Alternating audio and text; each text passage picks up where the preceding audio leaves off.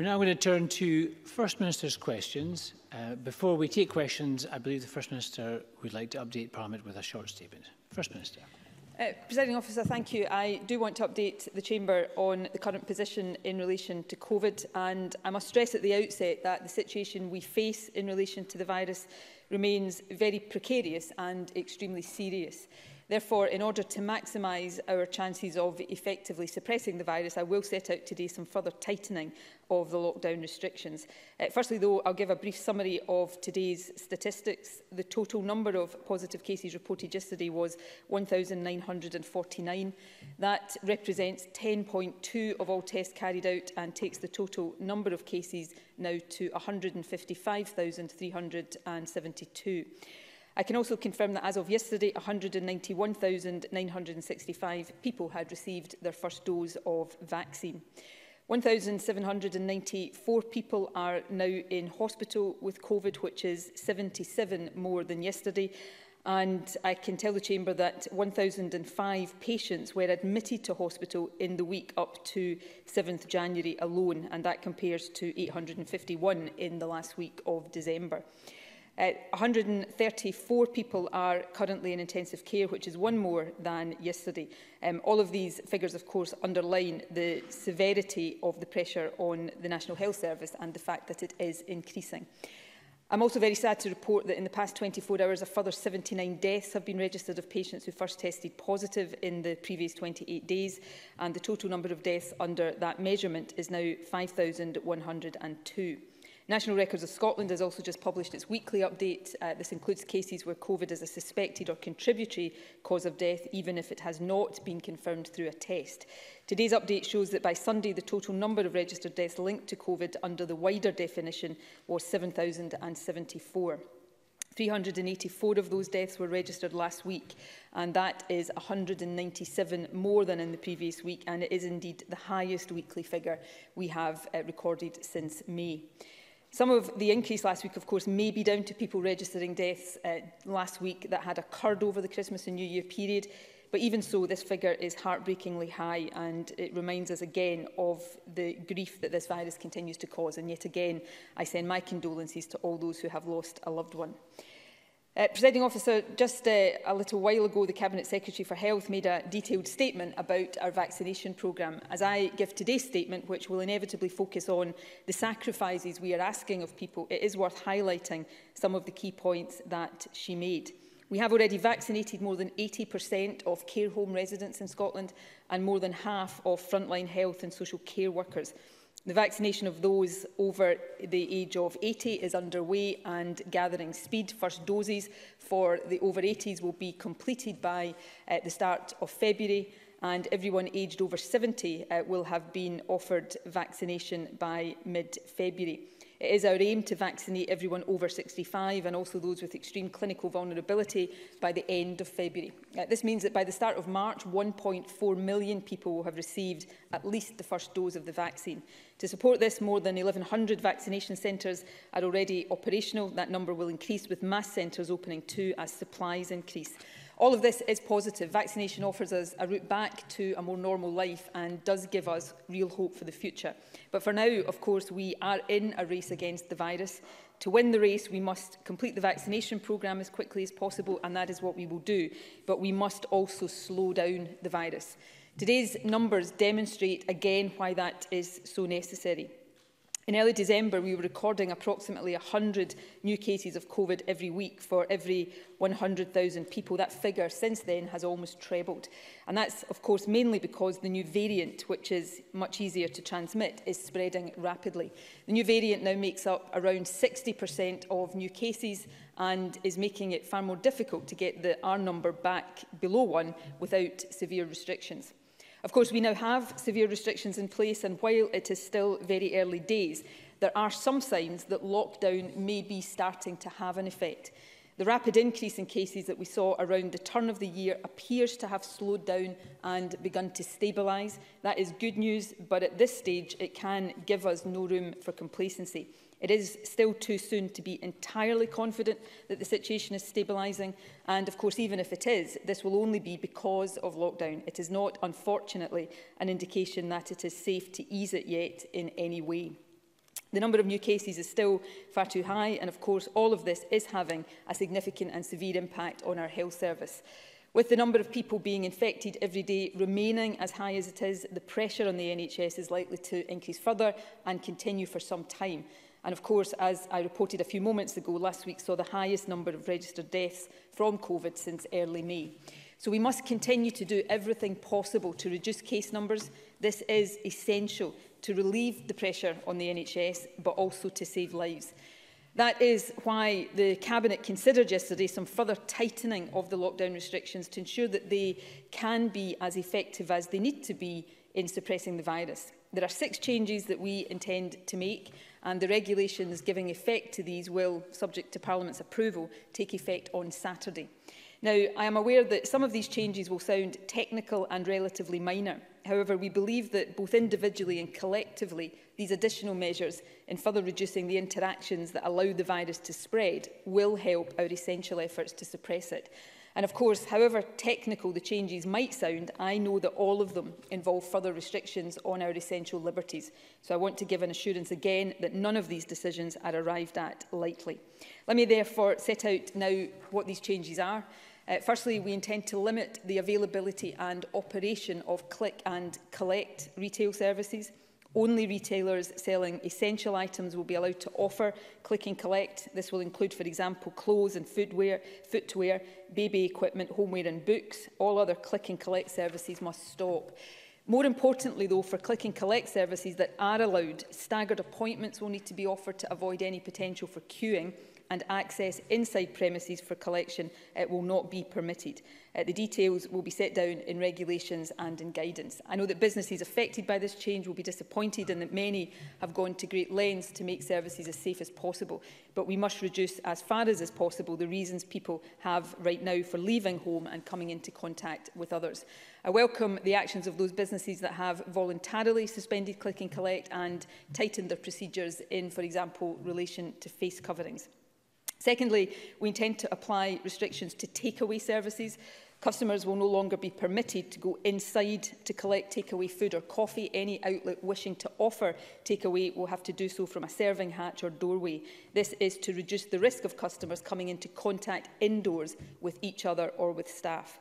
Thirdly, we intend to change the rules around consumption of alcohol. At the moment, different parts of Scotland have different laws in relation to the consumption of alcohol in outdoor public places. However, from Saturday, it will be against the law in all Level 4 areas to drink alcohol outdoors in public. That will mean, for example, that buying a takeaway pint and drinking it outdoors will not be permitted. Again, I know this is not a popular move, but it is intended to underline and support the fact that we should only be leaving home right now for essential purposes. That includes exercise or recreation, but it does not include simple socialising. And when you do leave home, you should only meet one person from another household in a group no bigger than 2 people. I know this is a hard message and it is absolutely not one that I want to be sending, but it is vital to reduce the risk of the virus spreading. Fourthly, and significantly, we intend to strengthen the obligation on employers to allow their staff to work from home whenever possible. The law already says that we should only be leaving home to go to work if it is work that cannot be done from home. This is a legal obligation that falls on individuals. However, we will now introduce statutory guidance to make clear to employers that they must support their workers to work from home wherever possible. For all employers, the basic but vital message is this: if your staff were working from home during the first lockdown last year, they should be working from home now, and you should be facilitating that. Fifthly, we will strengthen the provisions in relation to work inside people's houses. We've already issued guidance to the effect that in Level 4 areas, work is only permitted within a private dwelling if it is essential for the upkeep, maintenance and functioning of the household, and we will now put this guidance into law. Now, the final change is an amendment to the regulations requiring people to stay at home, but I want to be clear, this is intended to close an apparent loophole rather than change the spirit of the law. It will also bring the wording of the stay-at-home regulations in Scotland into line with the other UK nations. Right now, the law states that people can only leave home for an essential purpose. However, having left home for an essential purpose, someone could then stay out of their home to do something that is not essential without breaching the law as it stands. So the amendment will make it clear that people must not leave or remain outside the home unless for an essential purpose. This change will provide legal clarity to facilitate any necessary enforcement. But I want to be clear that it doesn't change the range of essential purposes that currently enable people to leave their house, nor does it, for example, put any time limit on how long you can be outdoors for essential exercise. But it does mean that if the police challenge you for being out of the house doing something that is not essential, it will not be a defence to say that you initially left to do something that was. Presiding Officer, I know that none of this makes for enjoyable listening. If it's any comfort, though I don't expect it will be, it gives me no pleasure to be talking about further restrictions on businesses and on our individual freedoms to come and go as we please. But please know that we would not be doing any of this if we did not believe it essential to get and keep this potentially deadly virus under control. Case numbers are still so high and the new variant is so infectious that we must be as tough and as effective as we possibly can be to stop it spreading. That does mean taking further steps to stop people from meeting and interacting indoors and also outdoors. Today's measures will help us to achieve that. They are a regrettable but necessary means to an end. In concluding, I want to stress again that though these are dark and difficult times, we also have grounds for hope. As I indicated earlier, there are some early signs that the lockdown is beginning to have an effect, so we must stick with it. In addition, vaccination is already protecting a lot of the people who are most vulnerable to the virus, and it will protect many more in the weeks and months ahead. And finally, however hopeless this situation makes all of us feel at times, the fact is none of us are powerless in the face of this virus. We can't guarantee we won't get it or pass it on. It is, after all, highly infectious. But we can all behave in a way that significantly reduces our risk of getting it or passing it on. So please continue to do that. And I want to stress this point. Please stick to the spirit and not just to the letter of these rules. Don't think in terms of the maximum interactions you can have without breaking the rules. Please think instead about how you minimise your interactions to the bare essentials to remove as many opportunities as possible for the virus to spread. And in everything you do, assume that the virus is there with you, that either you have it or any person you're in contact with has it, and act then in a way that prevents it passing between you.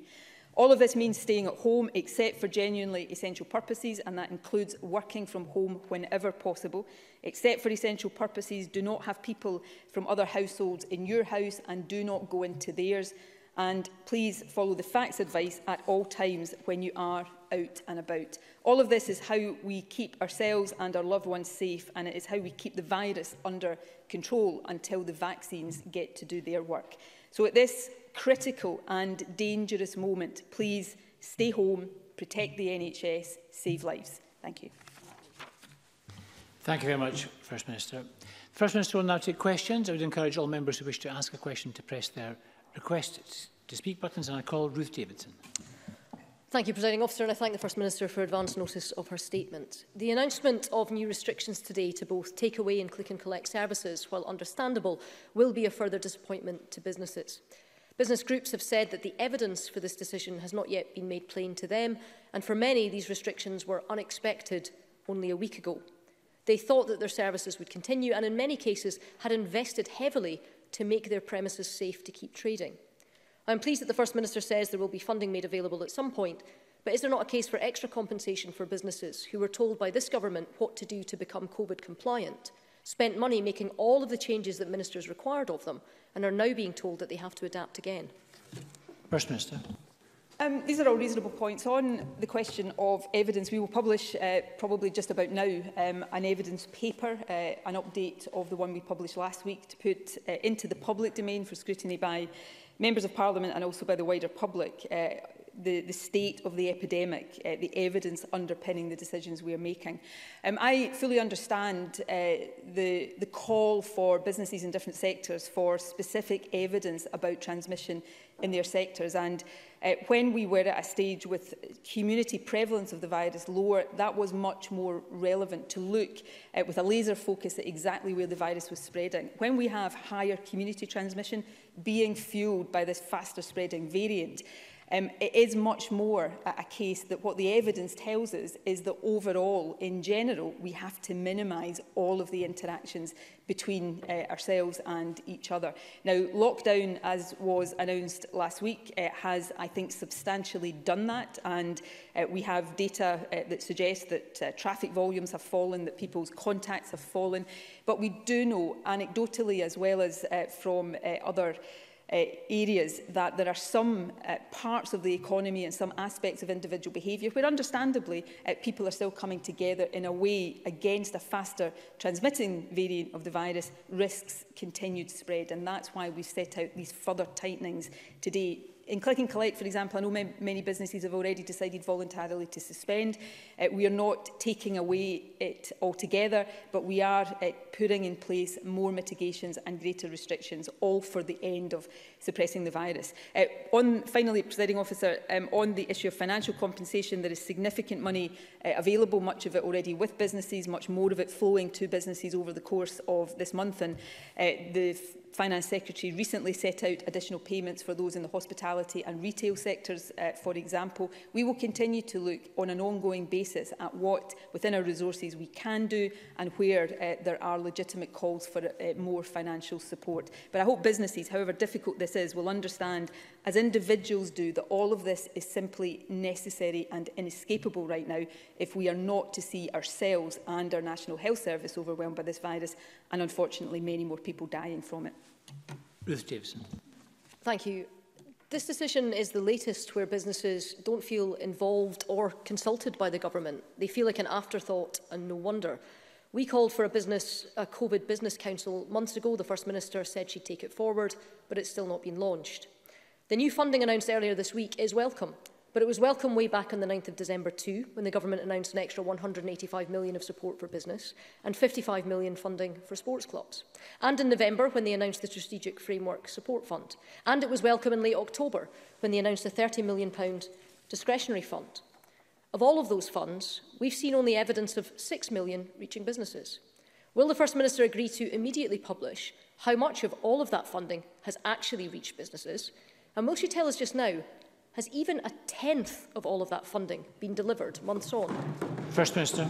We will publish figures as that information comes through. Local authorities are in the main administering this funding, but if you take the £715 million that has been allocated to business support since October, £600 million of that is already live. The vast majority of other funds go live this month. Payments are flowing to businesses, and at the end of this month, the businesses that are eligible for the additional top-up payments will receive those payments, but we will continue to publish figures as we proceed. On consultation with businesses, we discuss with businesses on an ongoing basis, with business organisations, with individual sectors, and I appreciate the desire for as much consultation as possible, and we will try to do that as far as we possibly can. But ultimately, right now, we face decisions that are inescapable. No amount of discussion and consultation takes us away from the sharp point that we have a rapidly spreading virus that, if we don't reduce and minimise interactions, will overwhelm us, overwhelm our National Health Service and lead to the deaths of many more people than would otherwise be the case. So I'm afraid that is the harsh reality of the situation we're in just now. And my duty as First Minister and the duty of the government is not to shy away from these difficult decisions, to take the responsibility for these decisions, to stand up here, to set them out, to set out the reasons for them and the evidence behind them, and yes, do as much as we can, as we will continue to do, to support those affected by them. Ruth Davidson. Responsibility not to let viable businesses fall. And here's where we're at. Leaked documents show that only 7 in 30 business funds have launched. The FSB Scotland says that funding is trapped in an administrative logjam. Another fund that's not included in that list of 30 has opened. The Digital Boost Development Grant launched yesterday morning. It was meant to remain open for 6 weeks, but it has already shut within 24 hours because it was inundated and oversubscribed. That is the measure of how desperate things are. Businesses are crying out for funding, but the funds aren't opening and the guidance hasn't been delivered. The First Minister just talked about councils. Well, councils want to get it out the door, but they're hearing nothing from the Scottish Government. If you click onto the Falkirk Council website, they list 16 Scottish Government funds, and then underneath they say, and I will quote it directly, "Please do not contact us about these funds as we do not have any details yet." First Minister, how many funds have even had guidance issued, never mind delivered money into people's pockets? First Minister. All of the funds, 600 million of the 750 million announced most recently, is already live. The other amount of that, which has been announced more recently, will be going live over the course of the next period. I haven't seen the leaked documents that Ruth Davis refers to. I'm happy to have a look at them and see whether they are up to date or whether they are perhaps out of date. But since October, we've allocated £750 million to business support. That includes support of up to £3,000 every 4 weeks through the Strategic Framework Business Fund. There is additional bespoke funding for sectors like tourism and culture, which have been hit particularly hard, and groups such as self-employed, newly self-employed and taxi drivers. On the 11th of January, just a few days ago, we announced top-up grant support for hospitality, retail and leisure businesses. For larger businesses, that will be a top-up of £25,000, which will be paid later this month. Compared to £9,000 in England, for example, smaller businesses will receive a smaller amount. And of course, just yesterday, we announced additional funding for our island communities so that they can help businesses that are in level 3 areas as opposed to level 4. I've had discussions with the Finance Secretary about how we do support councils to get the money out of the door more quickly and into the pockets of businesses more quickly. The Digital Boost Fund that has been mentioned already, it has very quickly been oversubscribed. So one of the discussions I was just having before I left the office to come here, and will continue and complete when I get back to the office after this, is about how we put additional funding into that in order to meet more of the demand for it. So this is an ongoing process, Presiding Officer, which we will continue to give the priority it merits. Davison. First Minister responds by listing announcements. I welcome the announcements. Everybody welcomes the announcements. The Scottish Government is great at making the announcements, but this is about getting money delivered into people's pockets, and it's not getting there. The First Minister's inbox will be the same as mine, which is groaning under the weight of people who are desperate to actually see some of the funding that they have been promised to stop their jobs from going under. Here's George. Good afternoon, Ruth. I'm asking as a husband and a father, can you ask the Scottish Government when the grant to Scottish taxi drivers is likely to be distributed? I am on my knees here trying to pay bills and also keep a taxi on the road with little work. It is desperate stuff now. I understand that everyone is in the same position, but we have been promised this since November and we can't find any access to find out what is happening. For George and 38,000 taxi drivers, read thousands more shopkeepers, gym operators, hairdressers, B&B owners, tour operators, wedding operators, self-catering operators, and those in any number of supply chains, all of whom have been promised help. They all welcomed your announcements, but all of whom are being told, don't bother applying yet because we don't even know how these schemes are going to run yet. Way back on the 24th of March, Kate Forbes said that the aim was to make payments within 10 working days. Right now, there are sectors out there who would be delighted if they could see promised cash within 10 weeks. When will the First Minister finally get to grips with this, as there are thousands of Scottish jobs relying on it? First Minister. I fully understand how important this is. Ruth Davison seeks to give the impression that no money has flowed to businesses. That is not the case. We have announced many additional streams of support as different sectors have made the case for additional funding. When we announce that, of course, we have to put the arrangements in place, usually through local authorities. Local authorities often ask us for additional guidance about eligibility for that, and then the arrangements to get that out. That is an ongoing process that we will continue to accelerate and speed up as much as we possibly can. There is money flowing to businesses. There will be more money flowing to businesses, and the Finance Secretary will continue to support councils. Additional administrative support has been given to councils to make sure that the process is as quick as it can be. Question number 2, Richard Leonard. Thank you, Presiding Officer, and can I thank the First Minister for advance sight of her statement. Nobody welcomes these new restrictions, but compliance with them is necessary.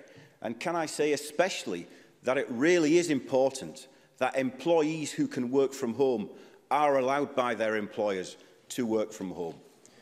This week, the Scottish Government's strategy for testing and tracking down positive COVID cases has come under renewed scrutiny. Research by Scottish Labour reveals that in the last 4 weeks, Scotland has carried out fewer tests per 100,000 than any other nation of the UK. And over the last week, Scotland carried out half the number of tests per 100,000 compared to England. And Professor Mark Woolhouse, a member of the First Minister's own advisory group, has warned, and I quote, "We are only finding half, or even less than half, of the cases. This is like fighting the epidemic with one arm behind our back." First Minister, yesterday you said that you were looking into a rollout of community mass testing at greater scale, which I welcome. But when will this start? Where will this start?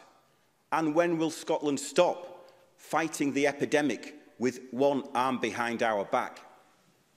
Minister. I've had exchanges of this nature with Richard Leonard before, so I'm happy again to go through some of the basics and also some of the work that is underway. The figures that Richard Leonard quoted at the outset of his question, and I'm happy to be proven wrong if this is not the case, but I strongly suspect that these are the figures of the demand-led testing scheme, people who have symptoms going to a drive-through centre or a mobile testing unit or ordering a home test and getting tested. Now, again, I've set this out before, the reason that the numbers going through that are lower in Scotland than in other parts of the UK is that in Scotland, even although prevalence of the virus is much higher than we want it to be and rising, is lower than it is in other parts of the UK. It's perhaps about less than a third of what it is in some other parts of the UK. So in very simple terms, that means that there are fewer people with symptoms putting the demand on those tests. That's why those figures show what Richard Leonard has set out. And I think that's quite an important point of detail to grasp and understand. The point about asymptomatic testing, because that is symptomatic testing. So people only go for it if they've got symptoms, and if your prevalence means fewer people have symptoms, fewer people will be accessing that testing. We're not just looking at the rollout of asymptomatic testing, we carried out pilots in a number of areas before Christmas. We are in the process of looking at plans from local authorities to roll them out on a bigger scale. We are looking at doing and rolling this out very quickly, asymptomatic testing to industrial sites to help with workforce containment as well. And we'll be setting out details of those plans very, very soon. So that is work in progress. We obviously couldn't do that significantly earlier because a lot of that relies on lateral flow testing technology that has only come on stream in sufficient volumes relatively recently. So all of that is work that is being done at pace. It is important work. And I come back to this point, and I don't want to send any message of complacency about this, because I could be standing here next week and it could be very different. But right now, prevalence of the virus, too high, increasing, not acceptable. But it is lower than England, Wales, and it certainly has been lower than Northern Ireland. And that suggests not that we're getting everything right, that perhaps we're not doing everything wrong, as Richard Leonard often stands up and says. Now, this is something that we never, ever can take our foot off the pedal on. We've got to run faster than this virus, and that is what we are determined to continue to try to do. Richard Leonard. Thank you. Well, the First Minister talks about running faster than the virus, but the figures are these. Positive case numbers have increased by 184% compared with the start of December, but we are only carrying out 7% more tests. So increasing testing is crucial. But to contain this new wave, we need to be effectively tracing contacts as well. Last time there was a spike in cases, we know that Test and Protect struggled to cope and reverted to using only SMS messages to trace contacts. Back then, the First Minister said her government will, and I quote her, seek to improve the system with more phone calls and fewer people receiving only texts. But according to Public Health Scotland, they say once again, and I quote them, over the past few weeks, contact tracing of contacts has been primarily focused on SMS messages. Is the First Minister satisfied that a tracing system based on text messages is sufficient to ensure people understand what is required of them and, critically, how they can access support? And how confident is the First Minister that if mass testing is rolled out and cases rise, that the Test and Protect system will be able to cope? First Minister. Test and Protect system is not just coping, it is doing extremely well, and that's not a tribute to government, that's a tribute to those across the country who are working really hard to ensure that that is the case. And it has coped throughout the pandemic. Yes, at times of higher transmission, the pressure on it is greater, but it is a well-functioning system that is coping. It uses for contact tracing a mixture of telephone calls and SMS. The priority is to get to contacts as quickly as possible. And from the figures that are published on a weekly basis by Public Health Scotland, the proportion of contacts successfully traced within the target period of time is high, and would show, certainly the last time I looked at this, Test and Protect in Scotland performing better in many of these metrics than similar systems elsewhere. Now, again, we're not complacent about any of that. We continue to work hard to ensure that the systems in place are commensurate to the scale of the challenge, and that will continue to be the case. Of course, we also have a system whereby local authorities do outreach calls to people, particularly those in vulnerable low-income groups who have been asked to self-isolate, to make sure that they understand what is required of them and that they are accessing any support that they need. So this is a system with many different layers to it. We continue to look at how we can strengthen and enhance all of these systems, but I think it is to the great credit of those working in our Test and Protect system that it continues to operate as well as it does. Richard Leonard. Thanks, Presiding Officer. Well, the First Minister talks about people accessing support, but we know that less than a third of applications for self-isolation support grants are approved. This is money that the government assured the people of Scotland was there to help them in their hour of need. But more than that, this failure is damaging Scotland's efforts to tackle the virus. I know that the government has revised the support grant scheme, but council leaders that I have spoken to say that the government's criteria are still too restrictive, that they are based on eligibility for particular benefits. As a start, the council leaders suggest widening it out to include those eligible for council tax reductions too. Will the First Minister today agree to widen the government's criteria further so that at last the money reaches those people in greatest need? First Minister.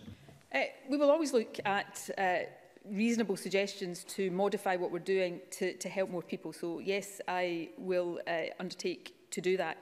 In terms of the awards being made of the self-isolation support grant, they have increased between October and November. The figures we have available right now, the expenditure on that has increased. We deliberately focused the financial support on the people most likely to face hardship, and we have extended the grant to better reach those it's intended to support since it was launched. So that includes to parents of children who are required to self-isolate, and also to people who are not actually in receipt of universal credit, but whose income is at a level where they might qualify for the benefit if they did apply for it. And right now, spending on this support grant is approaching the levels we predicted, which suggests that it is reaching the numbers of people that we thought it would. For anybody who is deemed not to be eligible when they apply, local authorities then, if it is appropriate, signpost these people to alternative support that is available, principally through the Scottish Welfare Fund. And of course, we have also increased funding to the Scottish Welfare Fund. So we are seeking to get support to as many people as possible, focused on those most in need. But as with everything else right now, in a situation that continues to be fast moving in terms of the virus, we will continue to look at what more we can do to support people. Thank you. Question 3, Willie Rennie. Last week, the Scottish Government said that the PCR tests were safer than the lateral flow tests, but still it does not use the full capacity of that PCR testing to hunt down the virus. The First Minister's just said that demand for that PCR testing is not at the full capacity. So why are we not using that to hunt down the virus in our communities? And if half the people who have the virus don't know they've got it, why isn't the Scottish Government using that capacity to find them. That should be the priority for the government. First Minister. Okay, PCR tests are not safer than lateral flow tests. They are more sensitive and more specific, and I think that's not a pedantic point. That's really important. Secondly, PCR testing is the route we use for symptomatic testing, and it's important, particularly when transmission is rising, that we ensure the capacity is there to test everybody who comes forward with symptoms, and that is what happened. Turnaround times for testing through that system now are, at the moment, I'm touching wood here, extremely good. And we also use PCR testing for some of the routine testing we are doing in care homes, for care home staff, for example, and in some groups of NHS staff. The reason for wider mass testing of asymptomatic people, that we think it is better to use lateral flow testing, is, and this is apart from the sensitivity and how specific they are, this is the other big difference between PCR and lateral flow testing, is the speed of results. So with PCR testing, even with the quick turnaround times, it takes time to get the results. With lateral flow testing, we can give people results much, much quicker. And for people with, who don't have symptoms, that is the preferable way of trying to get that mass testing to people. So we are not using capacity. We are seeking to use the different capacities and the different technologies we have in the most effective way to overall collectively keep the virus under control through testing. Testing, of course, important though it is only one aspect of the strategy that we have to deploy against it. Willie Rennie. The First Minister's just said she's not using all the capacity. What kind of contortion is that? The reality is that there's 65,000 tests available, and she's at best only using half of them. Just like on business grants, the government is great at making announcements on testing, but very poor on the actual delivery. And when our hospitals are bursting at the seams, we should be using the gold-plated tests, the gold standard tests, to hunt down the people in our community who've got this virus because they don't know it. That is the best way to stop the spread. Now, I've made positive suggestions for weeks on end in this chamber, and the First Minister has repeatedly poo-pooed them. And still we find out they're not using the capacity that's available. So let me make another positive suggestion today, and I hope the First Minister is able to act on this. Mobile PCR testing units at supermarkets, Royal Mail sorting offices, police stations, schools, to test the people on the front line of the pandemic with the best test that we've got available for them. Will she agree to that? Or is she just going to stick in this rut that she's got herself into? First Minister. Yeah, of course, Scotland's the only country that's currently tackling this pandemic. We're not in a rut. We're in the face of a global pandemic that we are seeking to lead the country through. I'm not going to commit to all of that, no, because there are very good reasons why it wouldn't be sensible to do that. The kind of places Richard Leonard talks about are exactly the kind of places we are going to seek to do lateral flow testing through the kind of sites that we piloted before Christmas. With PCR testing, we do use it for routine, ongoing, asymptomatic testing of certain groups. But the reason we would be making a mistake if we tried to use all of our capacity for PCR testing for asymptomatic mass testing is that then it's not available if we see the rates of symptomatic testing requiring that to be used. So we have to balance all of the different capacities we have for testing in a sensible way, in the way that other countries do as well. So I know these things are complicated, but there are reasons why the way we do things, while not perfect and absolutely not beyond being improved where that is required, there are reasons why we use testing in the particular ways that we do. Thank you very much. Question 4, Patrick Harvey. Thank you, Presiding Officer. As we pass another tragic milestone in the number of deaths from this virus, our thoughts are with everyone who has lost someone close to them. We all need to continue to take this crisis seriously, but instead of debating exactly how long people are allowed to sit on a park bench, we should be supporting people to do the right thing, which they overwhelmingly want to do. For months, the Scottish Greens have been warning that many people simply cannot self-isolate safely. And it's not just because of income, but because of things like physical space, the risk of losing their jobs, caring responsibilities, and more. Way back in May, the First Minister seemed to agree with us that we should be providing hotel accommodation for people who need it. By November, she couldn't say if that had happened or not, and now we know that most applications for the self-isolation grant are being turned down. Isn't it clear that both the Scottish and UK governments need to take a far more proactive approach to supporting people to self-isolate, as the Greens have proposed and as other countries have already done, if we want this critically important part of our COVID response to be effective? First Minister. I think these points are important. I've already covered some of them in response to Richard Leonard. We have eligibility criteria for the support grant. We have already extended those. We will look at extending those further. Where people do not meet those criteria, then they will be signposted to other support. And the outreach service that local authorities can offer other support, and we will discuss with local authorities whether they feel there is right now a demand coming through that for things like hotel accommodation, and we can certainly look again, as we did last year, at whether that should become part of the offer we make to people. So we will always look to see what more we can do. While it is really difficult for people in any circumstances to be asked to self-isolate, there certainly is not a suggestion that routinely people are not doing that. People, I think Patrick Harvey is right, are doing the right things. And while that is important, so too is giving people the advice about what they can and can't do through lockdown. I don't think it is right to dismiss that. Certainly my inbox heaves on a daily basis with people wanting that very practical advice. So we've got to support people in all of these different ways, and that's what we'll continue to do. Patrick Harvey. I'm afraid I do still find it frustrating that we're being told this issue will be looked at again.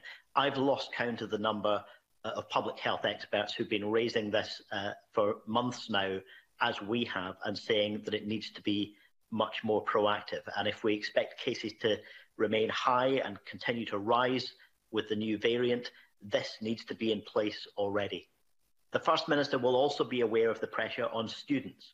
They've been told that they shouldn't return to colleges and universities yet, and thanks to Green amendments to the Coronavirus Act, they have the legal right to cancel unneeded tenancies.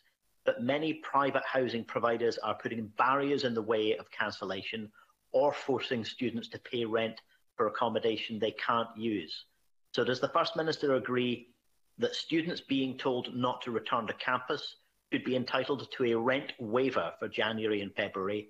And what action is the government taking to ensure that landlords respect their right to freely terminate their lease if that's what they decide they need to do? First Minister. Well, let me conclude on self-isolation before going on to the issues of students. When I say we look at things again, we look at these things on an ongoing basis. We have already made changes to the provision of support for people self-isolating. We will never get to a stage in this pandemic where we say we have done enough and we will not look at doing more. So that is an ongoing commitment that I think it is important to make. On students, any evidence of private housing providers trying to frustrate the ability of students to exercise their legal rights, we will absolutely look into that and take whatever action is considered necessary. So if Patrick Harvey or others have specific instances of that, please pass them to us. More generally, the issue around rents for students is a matter for universities and for housing providers. I know a number of universities and providers are providing some kind of waiver or rebate, but I would encourage them to go further than that and make sure that the situation students are in is properly understood and properly responded to. And we will, through the Funding Council, continue to discuss with universities the extent to which the Scottish Government can help with that. But fundamentally, these are, in the first instance, the responsibilities of universities and the providers of housing to address. Thank you. Question number 5, Shona Robertson. Thank you. To ask the First Minister what the current guidelines are regarding care home visiting. First Minister. Well, in view of the move to enhanced level 4 measures, it has been recommended that visiting in ad hoc care homes is restricted to essential and outdoor garden and window visits. I know how distressing this is for friends and family of people in care homes, given that before we moved into this situation, again, progress was being made on visiting, but the concerns around the spread of the virus are significant. I hope that with the progress we are making in vaccinating care home residents and staff, we will soon be able to support more indoor visiting.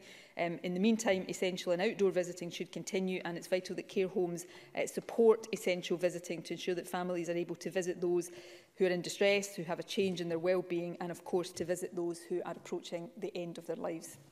Sharon Robertson. Can I thank the First Minister for that answer, and agree that today's vaccination update does give us all hope there's light at the end of the tunnel. With regard to the current guidelines, can the First Minister provide further information on how those end-of-life exemption decisions are approached, reached and communicated to families, as I've had constituents who have been notified far too late and have tragically been unable to see loved ones before losing them? And will she consider reviewing the guidance around these decisions in the light of such cases? First Minister. Yes, if it is thought that reviewing the guidance would help reach appropriate decisions in these cases, of course we will consider doing that. Can I say first of all, I'm very sorry to hear about your constituents' loss and the loss of anybody across the country in these circumstances. We do expect care homes, and I know care homes are working hard on this, to take necessary steps and be flexible in supporting families to visit loved ones near the end of life wherever possible. Essential visits include circumstances where it's clear that the person's health is changing for the worse, where visiting may help with communication difficulties or to ease significant personal stress, and that includes approaching end of life. Now, in terms of how these decisions are made, we would hope that care homes and expect that care homes make these decisions in close and regular contact with families, and I think that is particularly important where it is an end of life situation. But we will, of course, continue to reflect on how and to what extent we can make this an easier or a less horrendously difficult process by providing amended guidance. Question 6, Rachel Hamilton. To ask the First Minister whether she will provide an update on the rollout of vitamin D supplements for people who are eligible. First Minister. This week, Food Standards Scotland launched a new campaign to encourage people to take vitamin D supplements to maintain bone and muscle health, and that builds on a recent social media campaign and other work by the Government, Food Standards Scotland and Public Health Scotland to raise awareness of the importance of vitamin D. And of course that includes the offer we made at the end of last year to everyone on the shielding list of a free 4-month supply of daily vitamin D supplements to support their health and well-being over the winter month. Over 71,000 people who opted in received this in early December last year. Supplies were sent out in late November, and I understand that this is now complete. The offer included residents in care homes and those in prisons who will receive their supply through individualised discussions and prescriptions where that is of benefit. Rachel Hamilton. I thank the First Minister for that answer. Presiding Officer, vitamin D deficiency is a national issue in Scotland, and we know that 75% of COVID deaths were in the 75+ age category, and the vitamin D deficiency is higher in this group of people. And lockdown has restricted exposure to daylight, and not all people have access to good food sources, and there is a distinct need to improve immune health in these vulnerable groups. So I'm glad to hear that the First Minister is committed to the calls from campaigners to supply free vitamin D to care home residents. And I also would like to ask if she will consider her government funding vitamin D trials in Scotland to provide resource to gather the data on vitamin D deficiency to sort out the issue that we have with immune health in Scotland. First Minister. I'm sure there would be a willingness, there is a willingness to consider any proposals for trials. The government funds trials in a whole range of clinical and medical areas, and there is a well-established process for that to be done. And I would be very surprised if there hadn't been support for areas around vitamin D in the past. But yes, there is a process to allow that to happen. I think it is important that we raise awareness of the importance of vitamin D, particularly for people who are more vulnerable to the implications of vitamin D deficiency, which is why the campaigns I've spoken about are so important, particularly given the lockdown situations. And we will continue to look at how we can continue to support the availability of vitamin D. The 4 months free supply for those on the shielding list was important, and what I've said about care homes is also important. The final point I would make here, and I think particularly relevant for people in care homes, is that it is important that the provision is based on individual discussions, because there can be instances where vitamin D interacts with other medications people are on, so appropriate clinical advice is always vital. Thank you. Question 7, Rhoda Grant. To ask the First Minister what analysis the Scottish Government has undertaken regarding whether the level of police enforcement of emergency COVID-19 regulations is appropriate and the impact this is having on compliance with restrictions. First Minister. Well, the Chief Constable has been very clear throughout the pandemic that the police will follow what he describes as the 4 E's approach: engage, explain, encourage, and then enforce only if that is necessary to protect public health. As part of our ongoing review of regulations, we regularly assess whether the powers given to Police Scotland are proportionate and fair, and in addition, an independent advisory group chaired by John Scott QC and reporting to the Scottish Police Authority provides scrutiny on the police's use of coronavirus powers.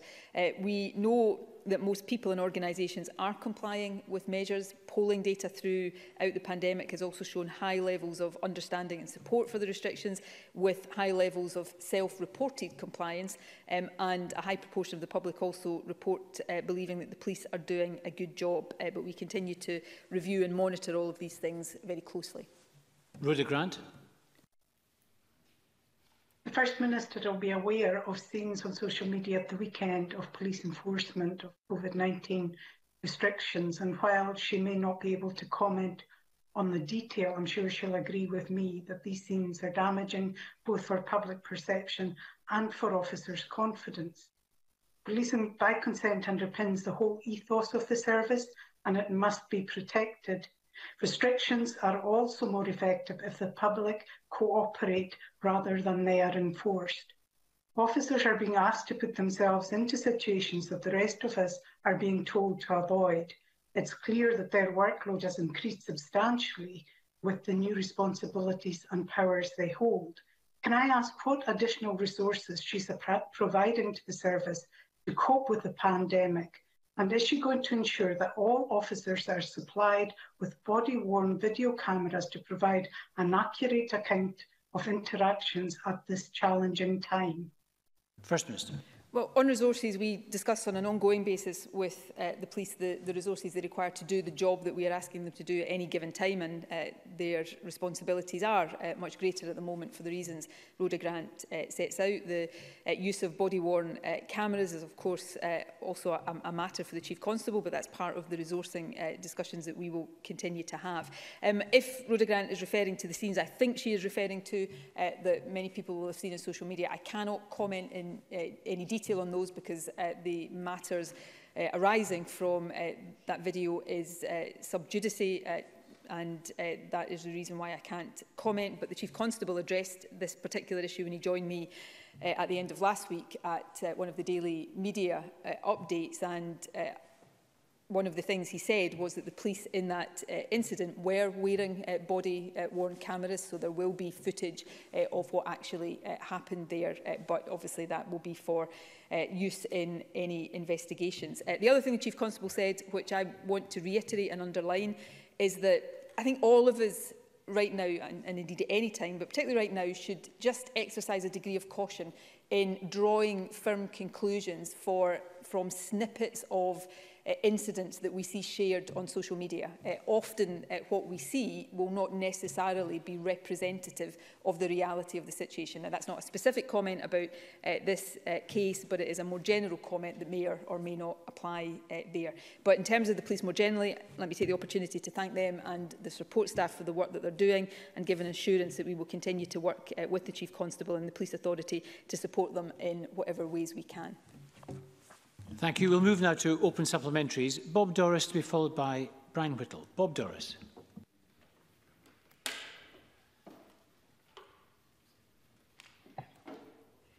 Thank you, Presiding Officer. I'm increasingly contacted by both worried staff and customers of large supermarkets. They are concerned some stores have not reintroduced protocols such as queuing and limiting store capacity in the same way that they did during last year's lockdown. They're also increasingly concerned a minority of customers simply do not show the same caution while shopping as before. I've been in contact with large supermarkets in my constituency, First Minister, but can I ask First Minister what national guidance and standards exist or could be put in place or indeed strengthened to better and more consistently protect their supermarket workforce in the vital jobs that they do and, of course, the customers? First Minister. Well, food retailers, staff and, of course, customers have a really important role to play in adhering to all of the measures that are in place. In terms of guidance, Food Standards Scotland has published guidance for food business operators that sets out how best to prevent the spread of COVID in the manufacture, processing and retail of food, and that would include supermarket shop floors, and it provides a risk assessment toolkit which I would encourage strongly all food-related businesses to use. The main supermarkets have issued stronger messaging just in the last few days about wearing face coverings, and I welcome that, and I want to thank them for all that they're doing to help keep people safe. But I would also issue a strong encouragement to make sure that all of the very stringent measures that were put in place at the first stage of the pandemic, in the first lockdown, are put in place again and adhered to, because that is really important. Obviously, we cannot close down essential retail because people need to access supplies, but because these are places that remain open, these are places that pose a risk of the virus spreading. So the operators, retailers have to make sure they've got the right mitigations in place. And of course, I would urge the public to make sure that they abide by all of these when they are going for essential shopping. Brian Whittle to be followed by Sarah Boyack. Thank you, Presiding Officer. Can I make the First Minister aware of a SPICE investigation on behalf of the Health and Sport Committee, which indicates that some 3/4 of people have reduced or significantly reduced their physical activity during the COVID-19 crisis. The same proportion also indicate that their mental health, physical health and communities have been negatively affected as a direct result of this decline in their physical activity, which I'm sure the First Minister will agree with me has a significant long-term implications for Scotland's health. I think to revitalise sport and activity post-COVID will require significant planning and resource. So can I ask the First Minister what the Scottish Government is doing to ensure that sport and activity is available post-COVID, and how will the Scottish Government encourage their restart and participation in these activities? First Minister.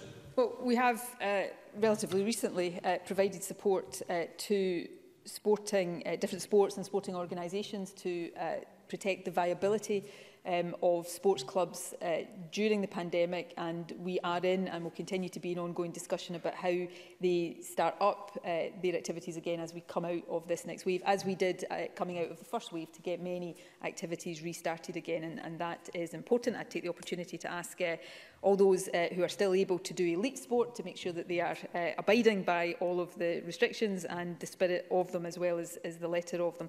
Physical activity more generally, these findings, which I've not seen in detail, but of course they are a concern. In the first lockdown, of course, we, at least for the first part of that, restricted people legally to going outside for physical exercise to once a day. We've not done that this time because I think it is really important that people can get outside, go for walks, cycle, runs, whatever they want to do outside. So I would encourage people to get outside, to get fresh air, to be physically active. It's good for physical health, and I think we all know it's good for mental health as well. But please, to make sure that they do that for exercise and not to allow that to seep into socialising that then provides opportunities for the virus to spread. But people should be getting outside for exercise for a whole variety of different reasons right now. Sarah Boyack to be followed by Kenneth Gibson. Thank you, Presiding Officer. First Minister, I spoke to a constituent yesterday who'd found out through the Scottish Government phone app that he'd spent time with somebody who'd been tested positive for COVID. He's worried because it was 10 days before he was notified.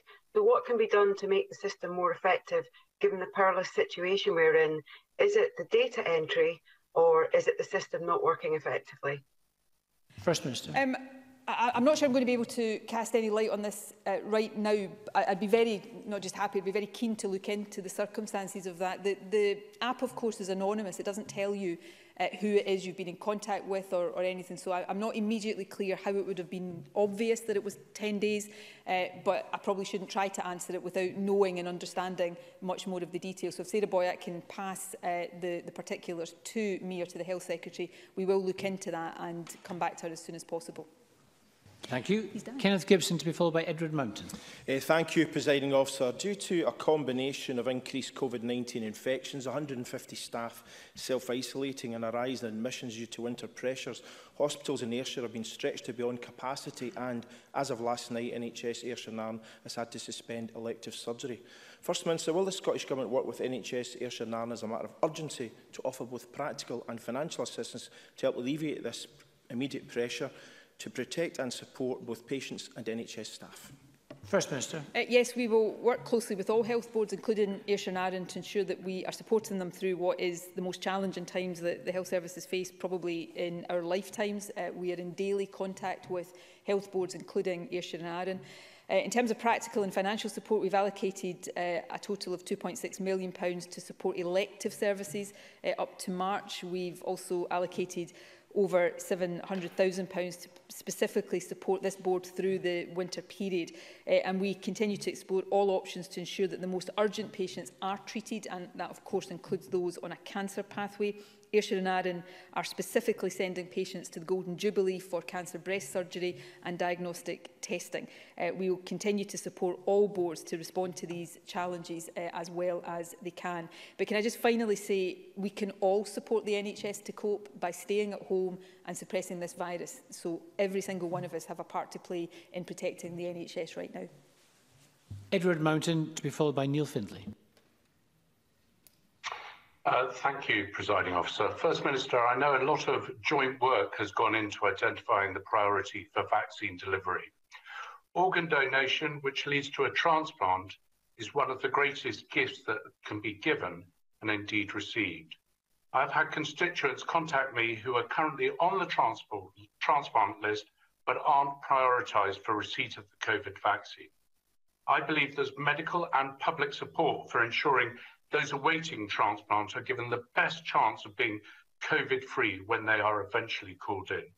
First Minister, will you ask your advisors to urgently raise with the JCVI whether transport patients should be prioritised for the COVID vaccine? First Minister. I certainly will consider this properly, and if that requires us to engage more with the JCVI, we will certainly do that. Firstly, well, I make 2 points just now. Firstly, I completely agree with the importance of promoting organ donation. It is the greatest gift that anybody can give. When I was Health Secretary, I spent a lot of time working with clinicians and others to raise awareness of and increase the rates of organ donation. And I know it's something that all health secretaries that have come after me have taken very seriously as well. The second point, though, is more pertinent to the specifics of the question. What are called the clinically extremely vulnerable are a priority in the first JCVI list. I think it's priority 4 in the current JCVI list. I, as a non-clinician, would expect that many, if not all, transplant patients would be included within that. But if I'm not correct about that, I will certainly, that's the point, I will happily discuss with advisors and see whether we need to address that point in any other way. And I'll ask the Health Secretary to write to the member once we've had an opportunity to consider it. Thank you. Neil Findlay to be followed by Emma Harper. Families and members of this Parliament have tried for months to make progress on safe care home contact between residents and families, but there has been almost zero progress. So will the Government now bring forward emergency legislation similar to the Ontario model to respect and promote the rights of those receiving care and legislate so identified family or friends can become essential caregivers? Because I believe that if the Government did come forward with such legislation, parties in Parliament would work very constructively to make that happen. First Minister. I know the Health Secretary has met with families fairly recently, and I believe she's meeting, she has a cross-party meeting next week, so that's something I'm sure she is happy to discuss on a cross-party basis to see whether there is consensus and a feeling that that would be helpful. Progress was being made in reintroducing safe visiting before we got into the second wave requiring these additional restrictions. It is really regrettable that that has had to go back the way, and I made some comments about that earlier on. But given the risk, particularly with the new variant that is posed just now, it is really important that we prioritise the safety as far as we can of people within care homes. It's also why the residents of care homes have been the top priority for vaccination, and 80% of them already have had their first dose of the vaccine, and hopefully over the next period that will also play a part in allowing us to get back to safe indoor visiting.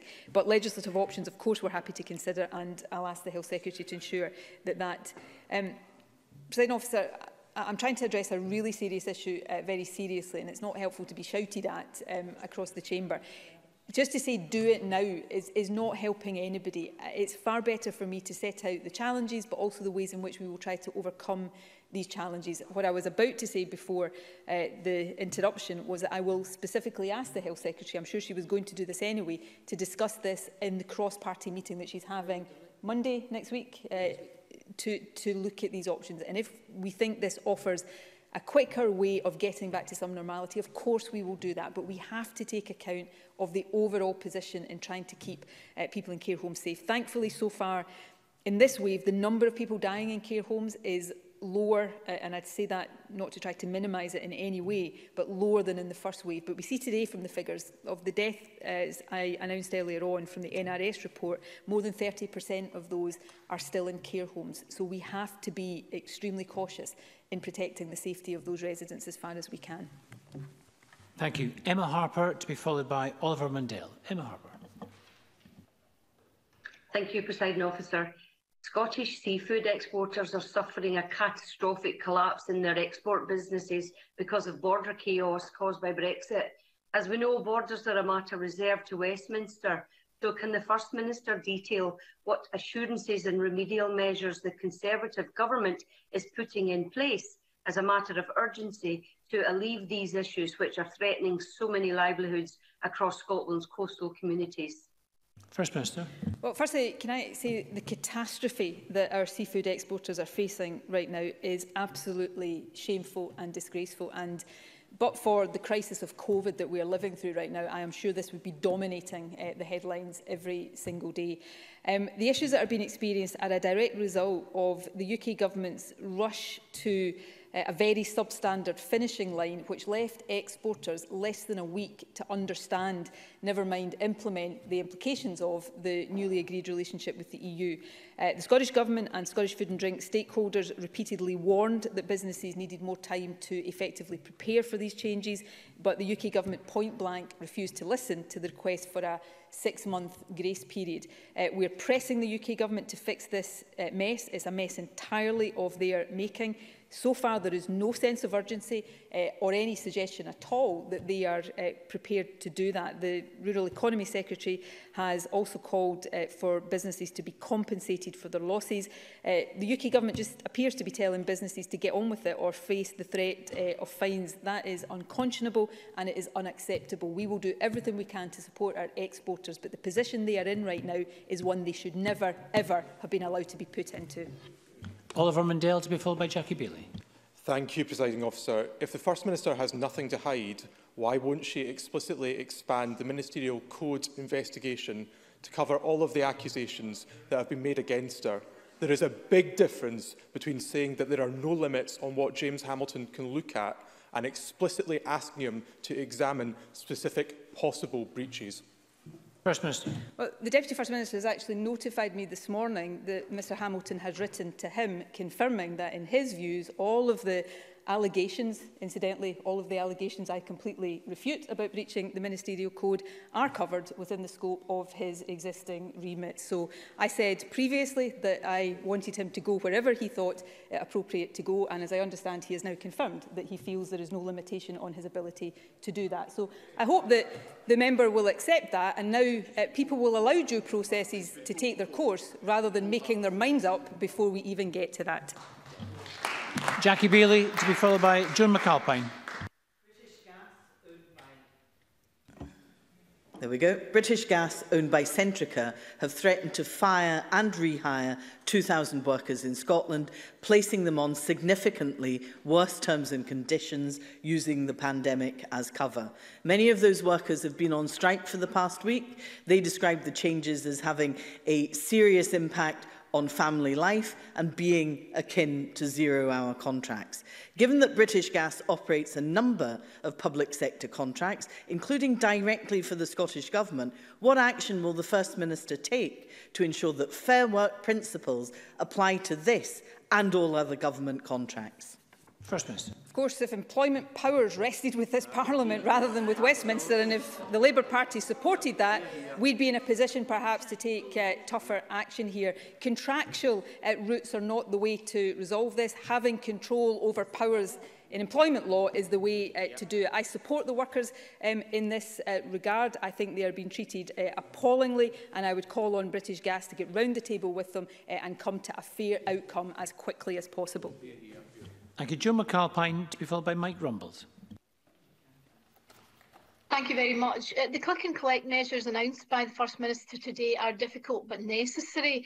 However, some supermarkets do offer click and collect for food, which is presumably safer, especially if it takes place outdoors. And we know that transmission in supermarkets is quite high. Can the First Minister just clarify that this essential click and collect for food will continue to be allowed? First Minister. Yes, essential purposes for click and collect like that are allowed, and in addition to allowing essential click and collect, and I stress essential, as I said earlier on, we are asking that it would be by way of staggered appointment. One of the concerns that has been raised about click and collect is the ability for queues to form, so to avoid that, and also for it to be outdoors. As far as practical, there will be some circumstances in which it is not practical for that to happen, but normally we would expect any of those services to be delivered outdoors rather than people having to go into premises. Mike Rumbles, to be followed by Mark Ruskell. Has the First Minister seen the letter to her from over 200 church leaders from across Scotland who question whether, in completely closing down churches to public services, it is consistent with her obligations under Article 9 of the European Convention of Human Rights? They are simply asking the Scottish Government would provide them with the evidence that COVID-compliant church services, as we're operating safely, were proven to be a significant source of the spread of COVID-19. First Minister. Presiding Officer, it has just been drawn to my attention that the Archbishop of Glasgow, Archbishop Tartaglia, has passed away this morning, and I want to put on record my deep sadness at this news. I'm sure that is sadness that will be shared by everybody across this chamber, and to send my deepest condolences to his loved ones and, of course, everybody in his community. Can I say that that is a serious question that I take very seriously. I do not want to be imposing restrictions on anybody. I absolutely do not want to be imposing restrictions on people's ability to collectively worship. I know how important that is to people of faith, for their well-being, mental health, and of course for the purposes of their faith. So we don't take any of these decisions lightly. This is a pandemic where, at the stage we're at right now, we simply must stop as far as we can people coming together, and that includes, unfortunately, in places of worship. These restrictions will not be in place for any longer than is absolutely necessary. I have had representations made to me by church leaders, by members of different churches, saying that they want to see that rethought. But I've also, I have to say, had representations from others in churches saying that they understand and think that in all the circumstances these restrictions are appropriate and necessary. So these are difficult decisions, and this is perhaps one of the most difficult, but the more we act collectively to suppress this virus, the quicker we get out of these restrictions and get back to a degree of normality, including allowing people to take part in collective worship. Mark Ruskell, to be followed by Christine Graham. Thanks. There are now over 80,000 people in Scotland on the shielding list due to the burden of lung disease. So can the First Minister make a commitment to speed up the delivery and funding of the Respiratory Care Action Plan so that we can get better recovery from lung disease while building resilience against COVID? First Minister. I'm not aware of any issue with the speed of the funding or the actions there, but I'm happy to look into that and ask the Health Secretary to engage with the member about further actions that we may be able to take. And Christine Graham. Thank you very much, Presiding Officer. Earlier, the Deputy First Minister said in questions on education regarding Category 3 key workers, that is those essential to the economy, that there will be differences in different geographical areas, which I understand. However, I have cases where some employers are telling employees they are key workers to come into work and therefore to apply to the council for face-to-face teaching for their children, which is, in my view, correctly rejected by the council and by the local authority. It does seem to me that some employers are not acting within the law, let alone within the spirit of the law, and I'm therefore asking if Category 3 of, quotes, essential to the economy could be beefed up. First Minister. Well, Christine Graham's right that, well, firstly, key worker childcare guidance was published last week. It is intended to provide guidance, obviously, that's what it is, but to also provide some flexibility for councils to respond to local needs. In summary, Category 1 is health and care workers supporting COVID, emergency and critical care, staff supporting childcare and learning, and priority energy supply workers. Category 2 includes other health and care staff, public sector workers providing emergency or critical services, and essential critical national infrastructure staff. And finally, Category 3 is people without whom there could be significant impact on the country. Authorities must consider local needs when applying these definitions, including prioritisation where there might be high demand. But I would say to all employers to act in a way that doesn't generate unnecessary demand on places in schools, because we have to look very carefully as we go through this next phase at the numbers in schools to make an assessment on an ongoing basis about whether it is getting too high to a point where it is undermining the whole point of schools not being open at the moment. So employers have a big part to play in that, and I would ask them to do that. And employees should discuss any request for a place with their employer before contacting their local council. And of course, as with everything, we will keep these categories under review. Thank you very much. And that concludes the First Minister's questions. Our next item of business is consideration of Business Motion 23849 in the name of Graham Day on behalf of the Bureau setting out a business programme. Could I call on the Minister to move this motion? Move, Presiding Officer. Thank you very much. No member has indicated they wish to speak on this motion. The question therefore is that motion 23849 be agreed. Are we all agreed? We are agreed. And the next item is consideration of Business Motion 23850, also in the name of Graham Day on behalf of the Bureau setting out a Stage 2 timetable. Could I call on the Minister to move this motion? Move, Presiding Officer. Thank you very much. And again, no members asked to speak on the motion. The question is that motion 23850 be agreed. Are we all agreed? We are agreed. The next item of business is consideration of Parliamentary Bureau Motion 23853 on committee meeting times. Could I call on Graham Day on behalf of the Bureau to move this motion? Move, Presiding Officer. Thank you very much. So just this one question. The question is that motion 23853 in the name of Graham Day on committee meeting times be agreed. Are we all agreed? Yes.